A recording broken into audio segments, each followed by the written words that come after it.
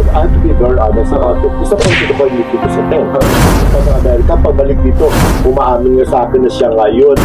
Ako naman ang point ko dito, may ebidensya na at buhay yung tao, nandiyan yung tao. Bakit hindi niyo ikulong? Bakit hindi niyo kasuhan? Hindi kayo ang kumaso.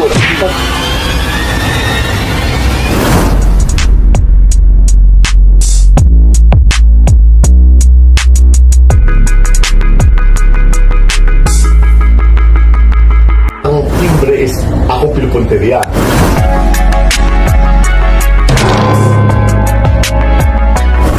Magandang oras sa inyo lahat mga kaibigan. Ako, very exciting itong araw nito because ito ang very first episode namin ng aming vlog. Ang pinakaabangan ninyong vlog, syempre ang OOTD! Oras ng opinyon, talakayan at diskusyon with Nanay Jobert Sucaldito. Syempre, hindi pa huli aking mahal na anak, Direct Manansala!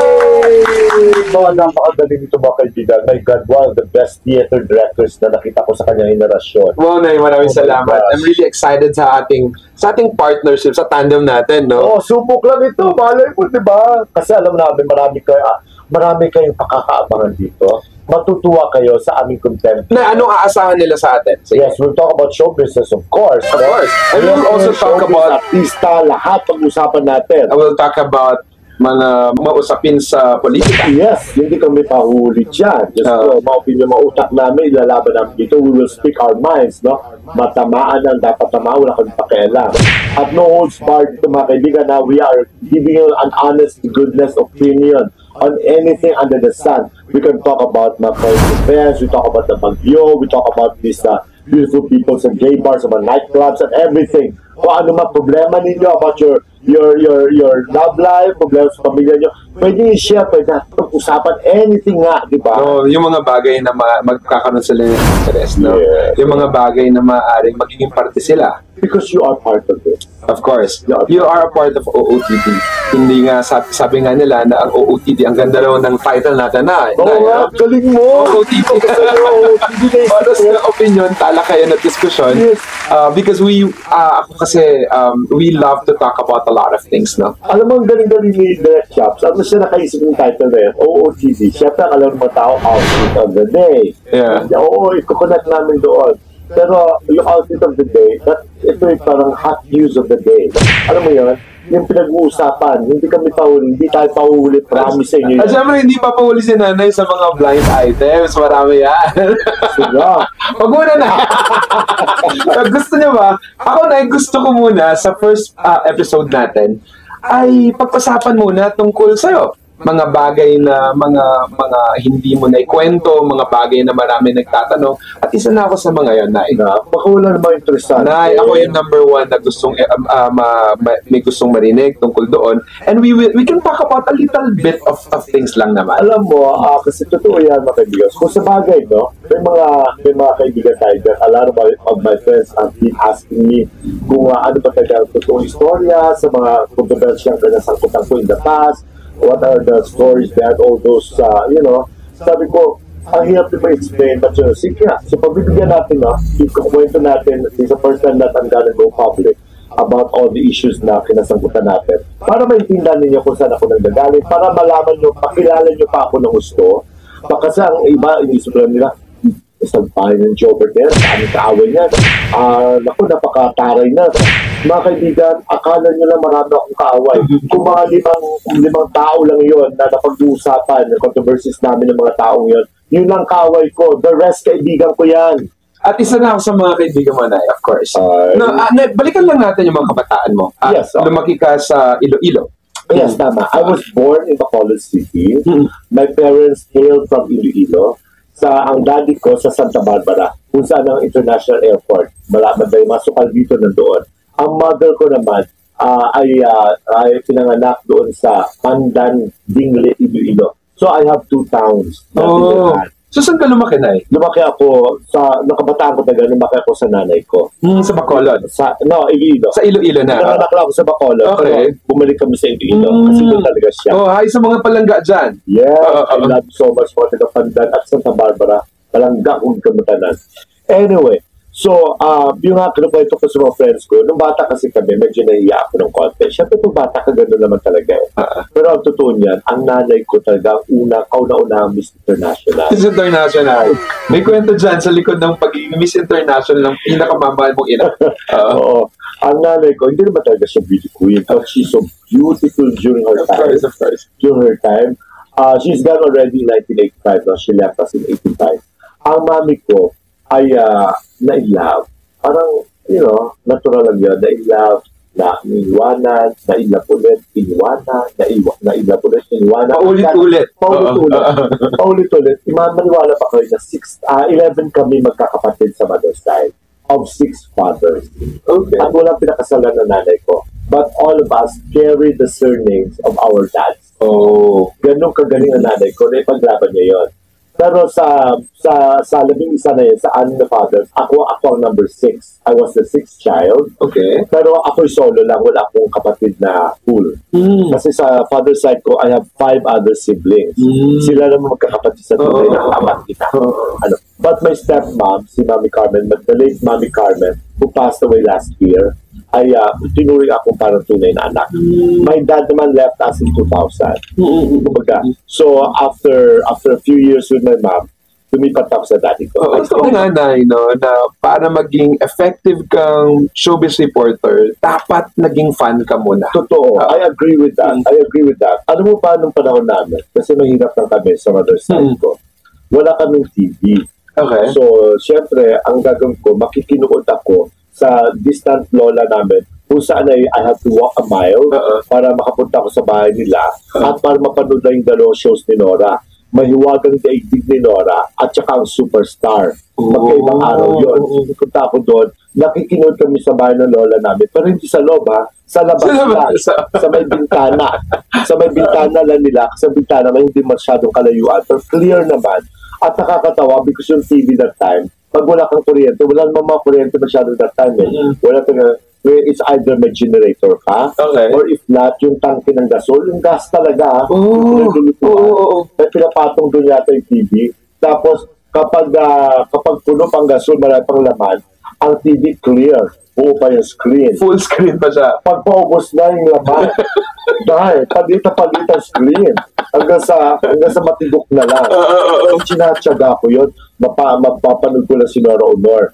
Tapos, doon sa bahay namin, sa di kalayuan, may nagpapaupa ng mga magazine, mga song hits, mga comics. Siyempre may mga showbiz artists. Mga song hits at yung mga lyrics na mga kanta. Tapos may portion, may areas dyan na merong mga articles, may mga columns ang ibang mga reporters like sila Tito Billy Balbastro, Aldo Lorenzo, Nanay Lolit Solis.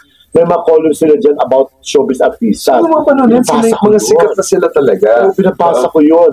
Mga yung apat na sikat, Don Nakar, Maribel Honor, Arnold Gamboa, at saka si Willie Santos, mga ganyan. Talagang binabasa ko yun, paano ako ng Don Nakar, crush na crush ko yun. Hindi lang nila alam sa probinsya namin, napakla. Diba? Check na ako na hindi. Ang totoo niya, kasakas ko si Don Nakar. Okay. Reporter to, artista to? Singer yan. Singer, Nagwapo yan. Mga panahon na Big Eyes Happening, alam mo na, one time, dumating yan si Don Nakar para mag-grace ng opening ng Bangko Filipino doon sa city ng Iloilo. Alam mo, pumunta talaga ako, nakachinelas ako. Nakisiksik ako sa audience.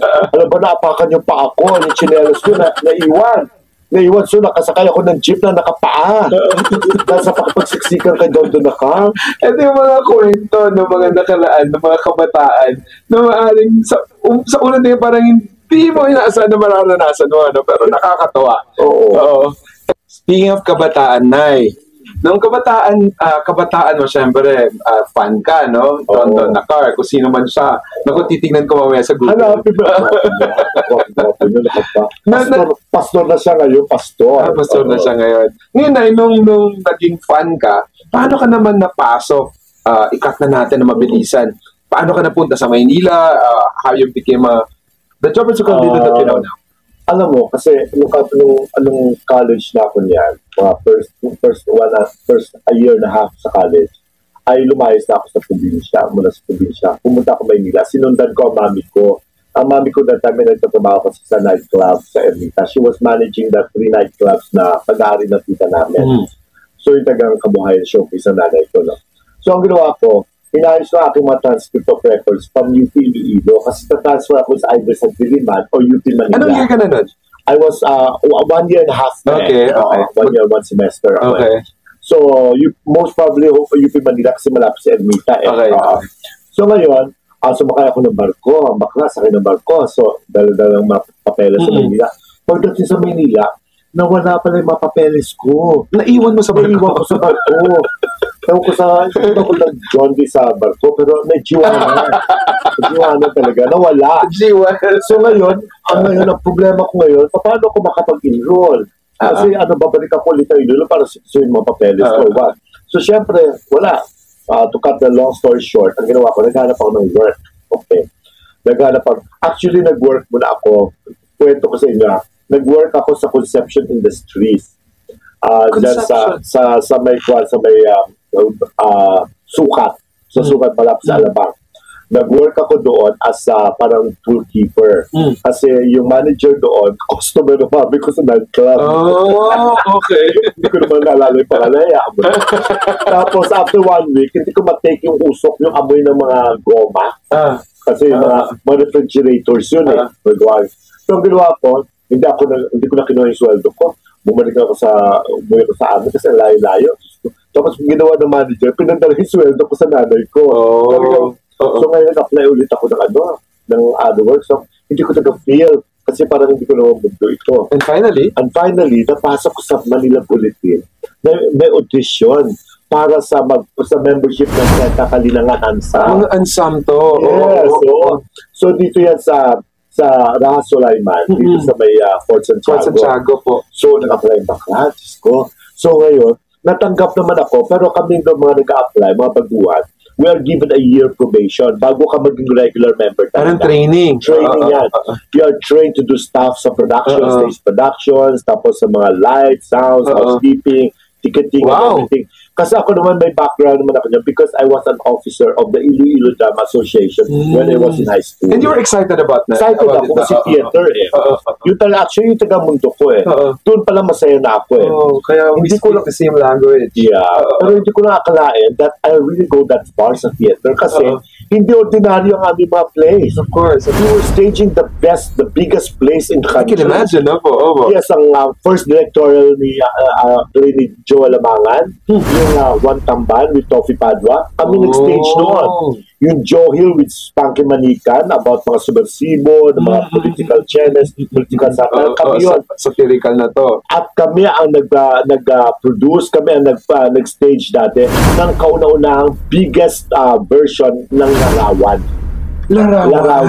With the Charito Solis and Lolita Rodriguez. Ang ganda ng play na yun. Tagang puno lagi yun. And if I may, exacto, I do not know. Baka ma-restage ang Larawan at all-star cast din na yun. Ay, naku, ang ganda-ganda. Supportahan natin ang kaibigan.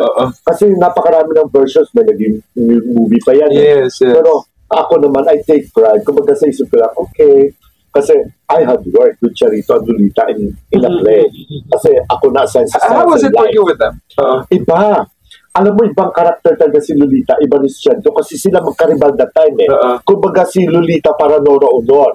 Charito para Vilma. Kasi may pagka-hysterical. Alam mo yun, si Nora under acting Si Charito, ibang klase magtrabaho yun. Alam ba, ang call time niya, 2:00. Darating siya 1:30 sa set. Naka-bonbon bed yan. At you cannot disturb her. I like that bonbon bed. Yes. Nag-read siya ng lines niya. At saka, siya, in character. Per PL na. Pero nakahigaya. In character yung tono niya. Talagang galing. Samantalang si Lolita, hindi ganon. Si Lolita nasa stage. Lakad siya, blocking siya mag-isa at nagmo-monologue siya na parang akala mo monotonous na yung lines niya, tapos kung saan niya itatapon. Kasol na kasol, wala. Parang patay. Pagdating sa stage, lam mo na grabe. Salpo ka na. In fairness to both of them, talaga ang galing na pareho, kaya hats off ako sa dalawang yan. Grabe. Totoo yan, Nonay. May kanya-kanyang kagalingan ng tao, pero iba-iba ang mga pinanggagalingan nila. Iba yung mga preparasyon. Kaya hindi mo masasabi na one is better than the other. Yes. Parehas sila At saka doon ka natutunan, if you kung ang talagang mahusay na actor, no? Yan ang sasabi ni Lindo Broco sa amin before. Ang mahusay na actor ay hindi lang sarili niya. Ang iniisip niya. Dapat may team effort. May ka-relate niya kanyang kapartner. Yes. Kumbaga kailangan sabayan niya. Yes. Kung kaya hindi yan masabayan, kung bumaba siya, bumaba rin siya. Dapat ganun dapat. Yes. Wala upstaging. Yun naman. And that's so true. Alam mo yan. Opo. Nung balikan lang natin, from a theater enthusiast. So, anong sumunod? Yun. Kasi may mga friends tayo, mga reporters. The late George Mayo Cabistante, mahusay naman nulat siya, nag-script yan. Tsaka si Tom Adrales. Okay. Si Tom Adrales, siya award-winning scriptwriter. Siya ang gumawa ng Gaano Kadalas ang Minsan, Gabon, High School Circa 65, mga ganyan mga pelikula. So si Tom at saka si George, hiningahan niyo ako. Magsulat. Pupunta kasi sila dun sa Fort Santiago. Ina-etchos ako na, reporter ka. Nakakita sila ng potential mo. Nakita ako ng potential na siguro pwede ako mag-report. Yes. Pa-PR naman ako eh. Sabi niya, magsulat ka. Ang una mong sinulat na Si Sherry Hill. Yan. Sige, let's go. Let's go there. Paano kaya ako mag-writer?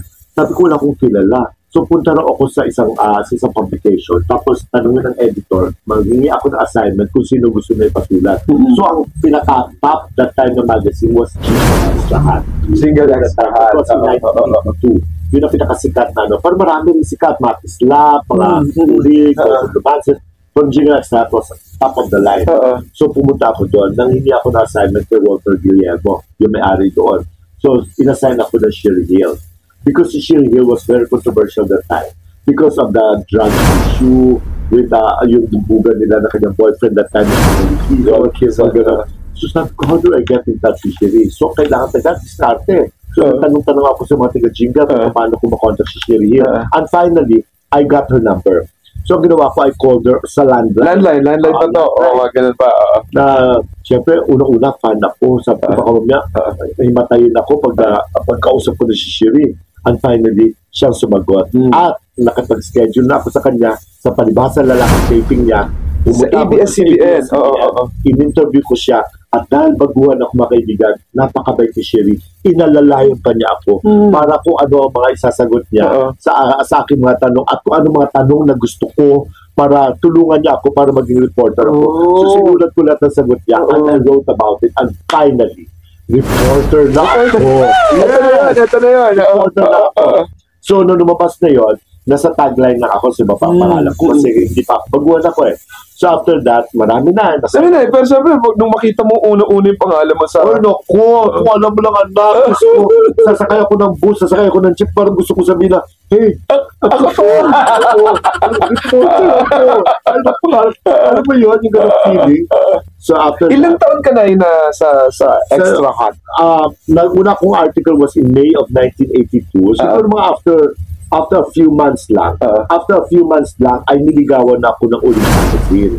Isang kalaban na magazine para maging columnist. Ang editor-in-chief doon ay si Lauren Banag. Naibigan ko kasi. So, ang ginawa ko, I had to give up Jingle and I had to write for Ulig.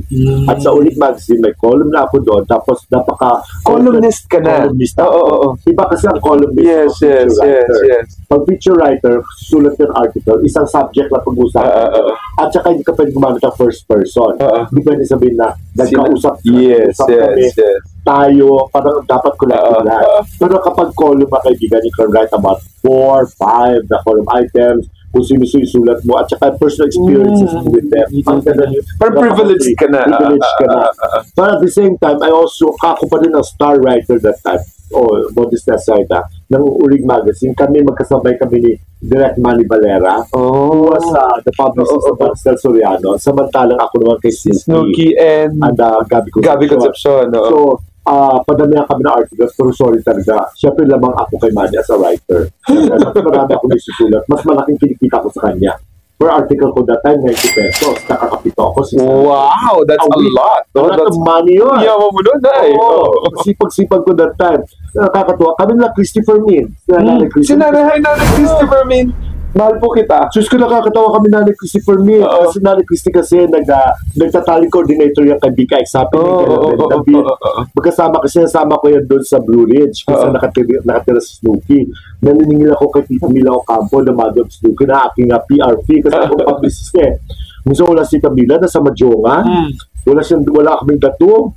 Kung ano na pera namin sa bulsa ng Nanay Christy, bibili namin ng mais, na nilagang mais. Mag-share kami dalawa. Gano'n kami ka-close din ng Christy that time. Kakaloka. Marami sa mga anecdote, mga kwento na ganyan. And, sana si nanay yung minsan makausap natin dito. No? Basta yun. Pagkatapos po nung, paano naman po kayo napunta sa television? I think yung sa TV naman, ang naalala ko lang, para bang sabay na halos I was publicist of ABC5. Yung TV5 ngayon, ABC5 before. I was holding the position of being the publicist doon sa Makati. At the same time, nag-start kami with GMA7. Kami ni Kuya Boy Abunda. With the first show namin, Show and Tell. Show and Tell ang title. Yes. Anong year to na? Mga 1993 yata. Okay. With si Don Zulueta, ang kanyang co-host. Ako naman researcher. Parang isa ako sa mga writers doon. Sa staff production, staff ako. Kuya Boy at Don Zulueta. After noon, ay nag-shift na nawala na yung Show and Tell. Pinalitan na ng Star Talk. Okay.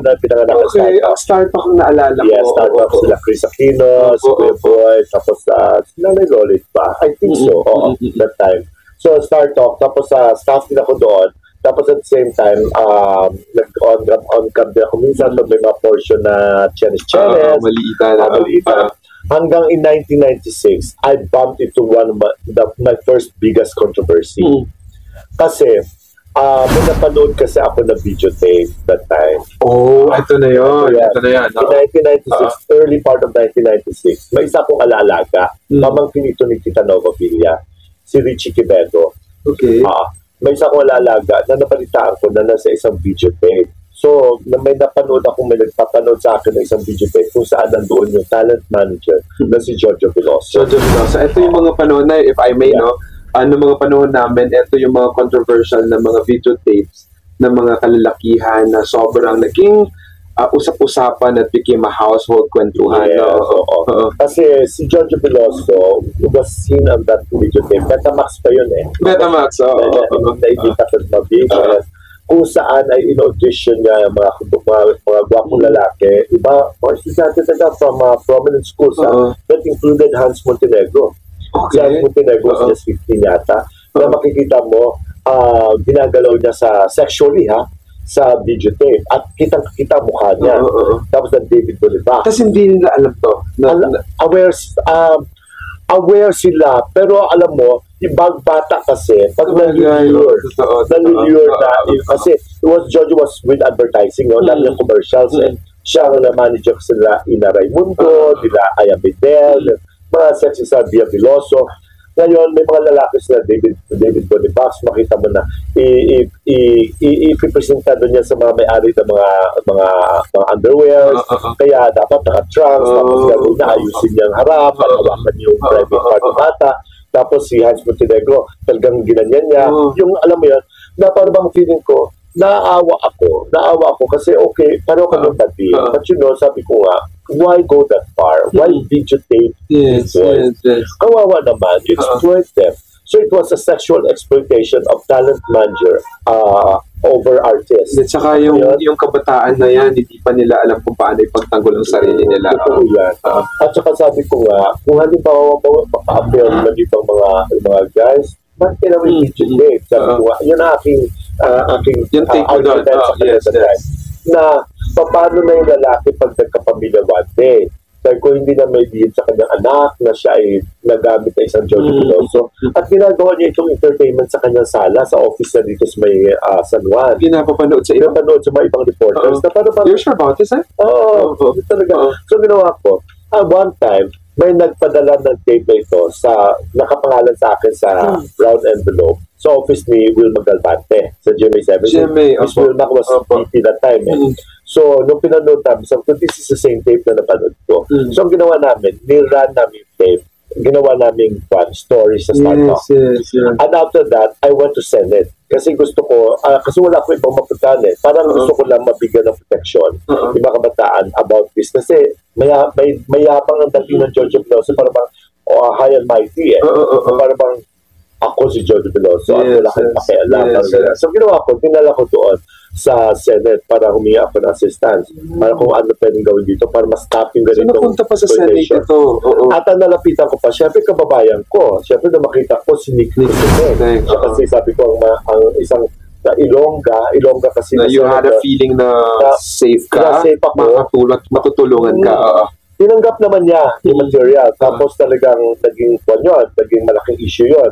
So pinatawag kami through Senate hearings talaga, dalawang Senate hearings. At pumasok na mga NBI at mga DOJ. At yung sa akin na kasi yung videotape lang about the man. Hindi ko alam kasi that si Giorgio Veloso has other issues pa. Lumabas yung mga book na sinasabi ng NBI kung saan may mga babaeng nagko-complain na doon nakilala sa Angelica Jones kasi ipinipimp daw siya. Okay. So doon na, mga makakontakt si Giorgio, mga generals, mga politikos, mga congressmen. So kumbaga, talagang malakas talaga siya.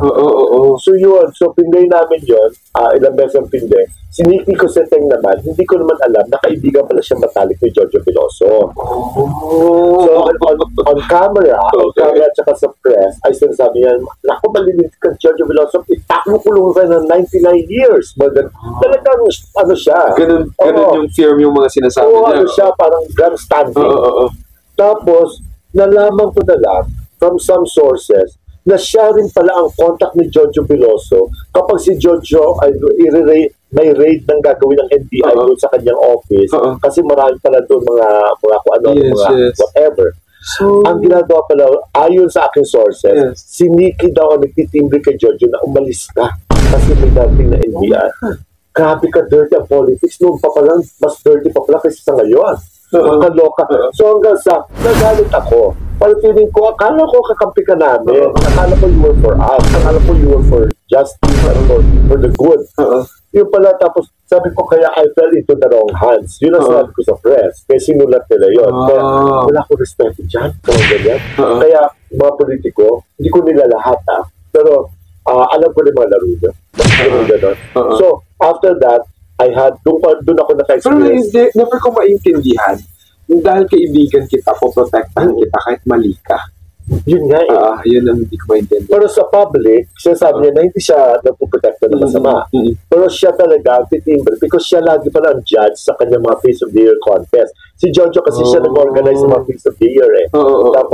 Tapos may mga basketball players siya ng mga inaalagaan. Tapos, yan si Nicky Coseteng ang siyang lagi nag-judge at sponsor niya lagi doon sa Face of the Year. So, hindi ko naman alam that time. At saka ako kasi, ang hinabol ko naman doon, akala ko protection for the kids. Yun pala, meron pala sila mga relationships eh. Diba, may friendship. Paano natapos ito na eh? Hindi natapos na until now. Alam mo, that time, doon ako nakaranas ng sobrang death threats. Grabe death threats ko that time. Hindi ko lang alam, mapapaitan sa akin. Death threats? I mean, paano to na may nagme-message sa'yo, may tumatawag sa'yo. Hindi lang basta ganun na. Hindi lang basta ganun. Kasi I used to be in pinagdabanan. I was renting a room sa taas. At kitang-kita ko from my bintana yung gate at saka yung mga sasakyan na nangyayari sa labas. Yung mga may mga stainless na jeep na walang plate numbers, may mga vans na maputi na walang plate numbers, na umalaligid. And that time, kaibigan ko, anak-anakin ko si Jude Estrada, who happened to be the Vice President ang daddy niya noon. Si Erap, si President Erap, Vice President siya that time. So, ang ginawa ni Jude, kapag may mga ganun-ganun na, tatawagan ko siya. Tapos, dating na yan, siya ang nagda-drive for me. Hindi nalayo niya ako. So, one time, ako naman, ay umatin ako isang birthday na isang reporter who happens to be very close pala kay Giorgio Veloso. So, kaibigan ko rin pag mas close sila. So, umatin ako ang birthday niya, malapit sa Lantana, sa Cubao. Malapit dito yan. So, pagdating ko doon sa party, may nagtimbre sa akin na parating si Giorgio. So, sabi ko, ako naman, ayaw ko magtagpo ang aming landas kasi syempre, ang dami ko na-experience nahaharas na ako eh. So, ngayon, may nagsabi sa akin na may mga nakatambay doon sa isang kanto, sa ibaba na isang building na para may mga long gun. So ngayon, I was with GMA7. Alam mo, ang ginawa ko that time because my friend Roland Leroux, was with ABSCBN. Si Roland was with TV Patrol. Ang ginawa niya, tumawag siya sa ABS. Nagpatawag ng multicab. And after a while, may dumating na 3 multicabs, no? Kasi isasakay nila ako eh. Mabuti yung 3 multicabs kasi kung isa lang, mapupunteriya kung ako nga ang pinupunteriya ng mga tao yun, eh di wala na. Alam nila kung saan ako nakasakay. Kaya sabi ko, may mga nagtatanong, bakit ito naabot sa ganun? Kasi pumutok na yung blue book. Hindi lang ito po sa mga sexual exploitation ng mga lalaki. Ang issue dito, meron na, di ba, may Angelica Jones na lumabas na pinipimp daw siya ni Jojo, allegedly that time. Tapos, syempre, may mahawak Jojo ng mga general, nahawak ng mga congressman, kung sino mga politiko. Syempre, para matahimik lang issue, tumbahin na lang nila tagay-tao yung dulo nito. At ako nga yun. Kaya nung sumakay na ako sa multicab, sa gitna ako ng multicab, hindi, siyempre, tinted naman yun, dumiretso kami, tapos nakita namin yung totoo nga, confirm na lilinga-linga talaga, may mga baril. May mga baril. So, tinakbo ako ng multicabs ng ABS dun sa Marilao, sa bahay ng friend namin, sa isang subdivision, and I stayed there for a week. Tapos after that, pumunta na ako Bacolod.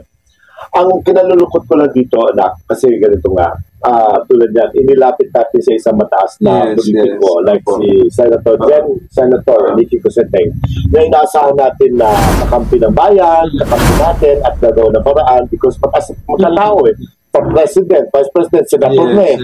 Diba? Wala rin naman nangyari. Alam mo yun, nakakalungkot isipin. Never na kayo nag-usap pa, nagkita pa? Wala na. I mean, we have the chance now to talk. I got so disappointed. I have to be very honest about it. Disappointed ako yung Nicky Cosenteng. Kasi unang-una, ang kinakatwiran nila, bakit wala daw nag-come forward na lalaki para mag-file ng complaint. Alam nyo, ganito lang yan eh. Ang issue ay sex. Issue ay sexual. Siyempre, nahiya ang mga pamilya ng mga yan na para mag-complain pa. As much as possible, itatago na lang nila. Kasi yung iba dyan, hindi naman nahalay. Iba, nahawakan na naman. Alam mo yun, si Hans Montenegro was 15 years old. He was very young. Si Hans that time flew to the States with his girlfriend that time, si Cara Subiano, via Singapore. Yung pa ng Amerika, pabalik dito, umaamin niya sa akin na siya ngayon. Pero wala na, tapos na. Why, bakit hindi nag-come forward na? Ako naman ang point ko dito, may ebidensya na at buhay yung tao, nandiyan yung tao. Bakit hindi nyo ikulong? Bakit hindi nyo kasuhan? Hindi kayo ang kumaso. Kasi people of the Philippines na yan against this, kung sino man itong dapat kasuhan nyo eh. Bakit pinabayaan ninyo? Just because walang nagdemanda? Hindi kayo magdemanda para sa tao. Diba? Kailangan ba na sa konstitusyon lahat ng mga dapat gawin natin sa mundo ito? May mga nakasulat na sa Bible, diba? Mga hindi nakasulat sa Bible na dapat gawin natin kasi naranasan mo, hindi lang mga letter na papatayin kita, naranasan mo talaga. Experience talaga, na talagang pwedeng anything can happen. Mabait pa sa akin ng Diyos. Di ba, matagal na rin nangyari yun, no? May galit ka pa rin kay Jojo Veloso. Hindi, alam mo, nasabi ko na lahat ng gusto kong sabihin. Di ba? Wala na akong magagawa, di ba? Nangyari na kasi sa akin naman, in-expose ko naman yung tape eh. Tsaka nagalit na ako sa mga death threats na pwede namang hindi siyang papatay sa akin. Baka mga tao na damay, baka yun ang papatahimik sa akin. Kumbaga, in fact, ngayon, he manages artists sa Viva, na AJ Rabal, maganda, nakalaga niya yan. Iba naman yata ang pangalan niyang gamit. Guido Raagas, yung nagkatunay na pangalan. Kasi screen name na niya yung Jojo Veloso. Jojo, wala naman siguro. Kasi unang-una, we're never friends. We're never friends. Disappointed na ako sa politika natin. Sa gobyerno natin. Not with them. Lahat naman tao nagkakamali. Attention naman, din na niya inulit. Yun naman importante doon. May natutunan. May takot. Natakot na siguro because para ma-senate hearing ka ng 2 beses. Diba? After that, nag-senate hearing, hindi natuloy, namuntik ka na mamatay, hindi ka na paghinaan ng loob. Nagagalit ako, kalooban ko. Bakit wala kayong ginawa? I mean, ibig sabihin na tumuloy ka pa rin sa karerang gusto mong puntahan. Yes, of course. It won't stop me. Saan ba punta to na? After nun, what happened? Won't stop me. Kasi after ng GMA 7, 2000, Kuya Boy left na, lumipat na sa ABS. Diba? To do the buzz. Yes, the buzz. Na Chris Aquino. Yes. And eventually, na cristyfermin. Yes. Ako naman, after a week, nag-stay pa ako ng 1 week pa sa GMA. Tapos, para sabihan ako, terminus ako with Kuya Boy. Okay. So, then the week after, kinuha na ako na the bus to join Kuya Boy. So, yun, tuloy-tuloy kami sa the bus. Tapos, nag-segment host na ako doon. Tapos, after 3 years, ay andito na ako sa DZMM. Yung radyo. Ayan, balikan pa natin to.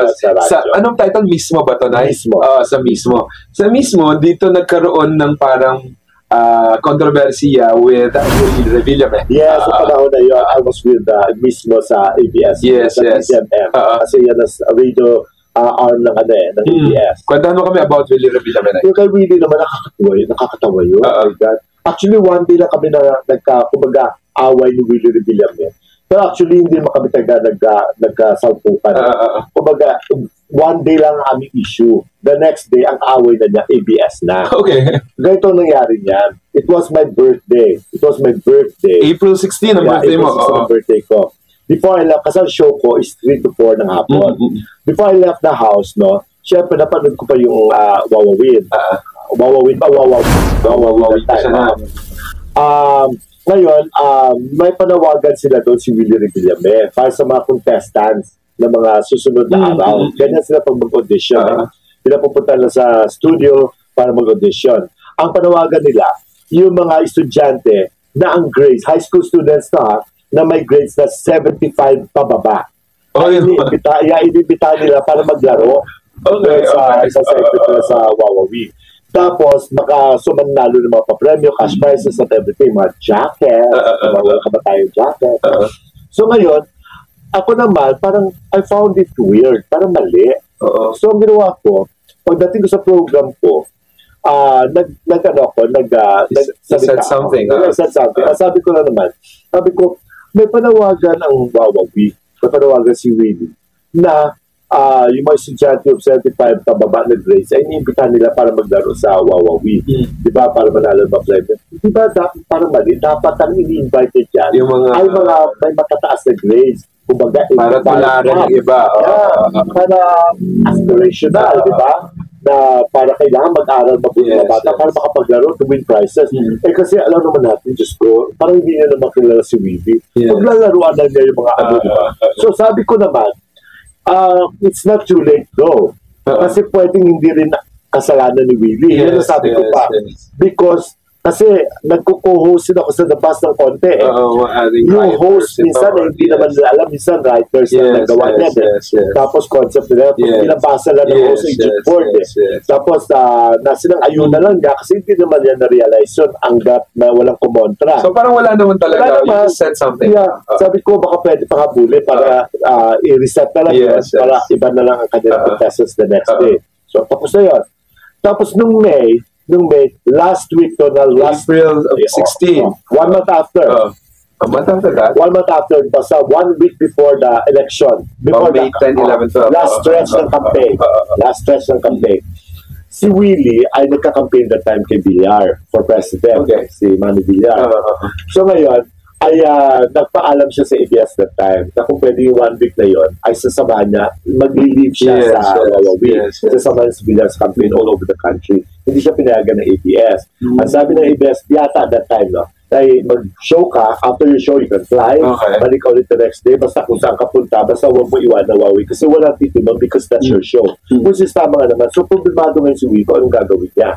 So, nagko-close door meeting sila doon sa kanyang dressing room, doon sa Wawawi. Nang biglang, umahagos na tumatakbo ito si DJ Kokey, isa sa mga staff niya, na hindi ko makilala mukha na kumakatok sa pinto niya para sabihin na, para magsumbong. Kasi may nangyari yata sa kanya. So, pagbukas si Willie, syempre galit si Willie. Ano yun? Kasi syempre, close door meeting sila, tapos may isa kumakatok ng lakas-lakas. Sabi niya, so naganap itong DJ Kokey ng lusot kasi galit si Willie. Sabi niya, yung Jobert Sucaldito, binabanatan ka sa radyo. Na para bang akala mo nangyari kanina. Bro, last month pa yun. Binabanatan ka. Na kasi so si Willie naman, isa pang patola. Ang ginawa niya, nakiusap ngayon sa director niya, best friend niya, na si Johnny Manahan. Na isa rin ikaw na. Nakiusap siya na bigyan siya ng airtime. So, binigyan naman siya ng best friend niya, di ba? So, ngayon, nanawagan siya doon na talaga nagagalit siya. Na kapag hindi nyo tinanggal yung Jobert Sucaldito na dito kasi kasamahan mo sa ABSCBN, ay sinisiraan ka sa sarili ng programa, pati sa dyaryo niya. Parang napanood ko nga yun. Sabi niya, hindi mo na alam kung magkano pera pinapasok ng Huawei dito sa istasyon, tapos sisiraan mo ng ganyan. Na wala naman siya, hindi man lang ngayon, alam mo na kung ano talaga. Napanood mo yun, Day? Yung episode? Oo, napanood ko yun. You were watching. Actually, hindi ako nanonood that time. Kasi, syempre, nangyayari na. Nangyayari na.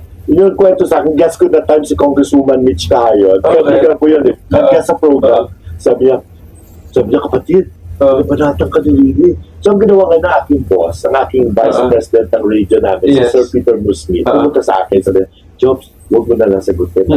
Sabi niya, para wala na diba? Sabi ko, okay. Ganito na lang, Sir Peter. Tignan niyo yung TOA on air ng aking episode noong April 16 na yun. I-check niyo kung ano sinabi ko. Kung nakita niyo doon na nag-violate ako, tanggalin niyo ako sa program. Sabi, sige. Kasi may meeting kami nila Ma'am Charo. Check nila, wala naman. The day after, nilapitan ako sa Peter, sabi niya, Jobs, wala kang kasalanan. So ngayon, yung ginawa ko, so okay, tuloy ako sa radyo. Ngayon, nalaman ko ang istorya. So nagkausap kami ni Direk Bobet Milanes, kasi siya ang director ng Showtime eh. Showtime kasi pre-programming na Wawawi yun eh. Bago yan. May istorya pala yung kay DJ Koke, kung bakit siya tumakbo, humahangos, pumunta doon sa office, sa dressing room ni Willie. Yung alam na nagalit si Willie. Ganito pala nangyari niyan. Itong DJ Koke, one time, galing siya sa parking lot doon ng ELJ building, papunta palabas. Yung malapit sa may Starbucks noon na EBS.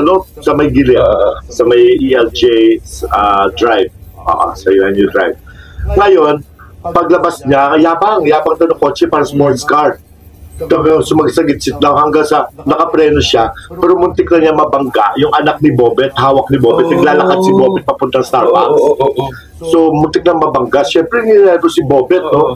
Tapos biglang umalis. So in short, nalaman ni Bobet na si Koke yun. So syempre, galit siya, di ba? Vice President si Cory Villanes sa ABS. Kumbaga, meron lang... They have the power. Yeah, they have the power. Kahit na sabi mo na hindi na gamitin nyo, pero syempre alam mo, authority sila eh. Eto na ngayon.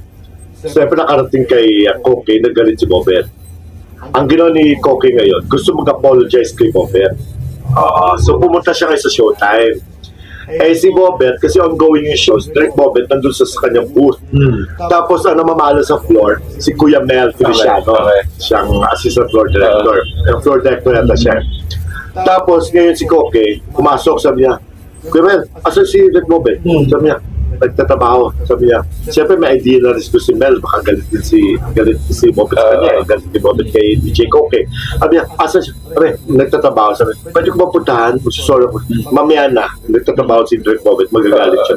Sabi niya, makulit. Talagang sabi, feeling artista rin. Alam mo yun, feeling star na. No, kailangan punta ko siya, siya mapilit.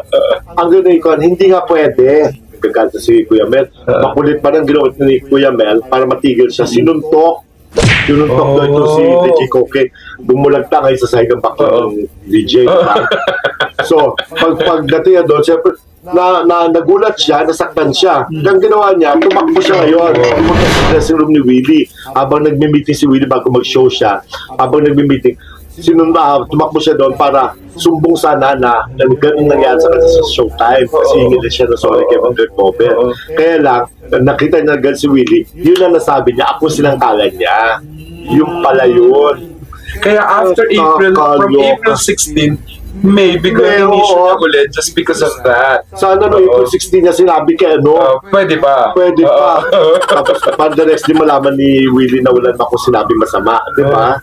Nakaloka itong mga tao to. Pero, and then, what happened na nung nangyari? The next day, ang kaaway na ni Willie, istasyon na. Kesyo, syempre napahiya na siguro malaman niya na wala na akong ginawa para taga masama. Hindi niya alam ang istorya ng may Bobet na yun. So ginawa niya, resulta na siya sa ABS na kapag hindi ako tinanggal siya alis. And syempre na-challenge yung ABS. Pinabayaan na ng ABS. Sabi niya, bakit? Kung may talent ka naman, kahit sa istasyon ka, kung kunin ka. Totoo naman yun. So, which is true, no? Pero, teka lang naman, ito yung nagpakain sa'yo. Ito, nabigay sa'yo ng pera. Saan ka magaling before? Ano ba meron ka? Ang bilyonaryo ka na because of ABS-CBN. Spoiled ka. Pero, teka lang, mausap ka labanin na istasyon mo. Ayun. So, kinolang challenge niya. Hindi umalis siya. Sinonggal siya. Ang challenge niya, kapag hindi mo pinaalis si Jobert Sucaldito, ako nga alis. Hindi naman siya pinapalis ng ABS. So, naglitanya pa siyang litanya na kasi may talent siya, kahit saan siya, pwede siya kunin na kahit sino, o di doon ka. So, nag-challenge ABS, nagkademandaan sila. Problema na nila yun. So, first day lang ako. Akala ng mga tao, sabi na, pag pinakilala, kahit si President Pera, pag nakikita kami, naku, yan, nagtatanggal ka, Willie. Hindi pa rin Villame. Willie Villame. Si President Pera. So, ngayon at least na klaro na yung air na it was not really you. Hindi mo talaga kasalanan. Yun naman na mahalaga dito na at least na nahita. Alam mo yan, problema kasi minsan sa industry natin May masabi ko lang na hindi ayon sa gusto minsan ng artista. Akala mo nakapatay ka ng tao. Magkikibanda ka. Nakakalimutan na yung mga relasyon nyo dati, yung mga friendships nyo. At yun ang nakakalungkot sa mundo natin. Yung mga relasyon ay nakakalimutan ng dahil sa feeling mo, sikat ka at lahat ng sasabihin mo ay mangyayari. At yun ang mali ninyo, Dardy. Alam mo, kahit sikat ka, kung talaga kasi siyempre people deserve to know the truth. Diba? Pag may ginawa kang hindi maganda, talagang sasabihin ko tayo. Sorry ka na lang. Huwag mo paalam sa akin. Tapos ay nung nawala siya sa ABS-CBN si Mr. Willie Revillame, you were still there. I was still there. Patagal pa. Nagkita na kayo ni Willie Revillame? Nagkita na kami a few times. Nagkita kami sa, una namin kita was nung binyag yata o first birthday ng anak ni Richard Gutierrez sa Wakwak Country Club. Tapos the next time, I mean, you talked, you said? Nagsa-hi-hello kami. So natapos na rin. Dinala yata akong Tita Annabel o Tita Annabel sa backstage. Tapos the second time was at Soler. Nung kasama ko yung mga friends ko, mga sugarol, mga mayayaman. Nanood kami ng Stevie Wonder concert. Okay. Diba? Nandun si Willie. Gusto ko yung mayayaman. Hindi ko na friends. Kasi gusto ko na pera nila. Nakita kami doon. Kasi nakita kami lang Corina Sanchez. Nandun din sila. Ang ganda na show. Nandun si Willie. Sabi mga friends niya. So, nag-hello. So, kasi... akala ko, jabutan niya ako. Hindi ako nabutan. At least, sabi nga nila, all is well that ends. At least, natapos, hindi mo naman talaga kasalanan. Nasaan na po si DJ Koke ngayon? Hindi ko kilala yung mukha na. Hindi ko kilala. Wala kong tao yun. Alam mo lang kasi yung Koke ng teleserye. Ni the late Direk Wenderama. Pero si Koke na... Hindi ko mukha yung tao yun. Kung na dyan mo si Koke, pwede ka mag-comment. Panoorin mo to. Tapos you can comment ka. You can say... Kasunod na. Speaking of tanggalin na, natanggal ka rin, eventually, inalis ka rin sa ABS-CBN. Ano yung kwento sa likod din? Ay, may kasalanan ko bakit kayo hindi nabigyan ng prangkisa kasi hindi nyo sinunod. Hindi ko siya kausapin. Bakit? Porque charosantos siya, kakausapin ko siya. Pamilya nga, di ba? Ang tawag na naman pala tayo magkapamilya. Chusera kayo. Kung hindi ka mo, Michael, be mature, be responsible, be professional.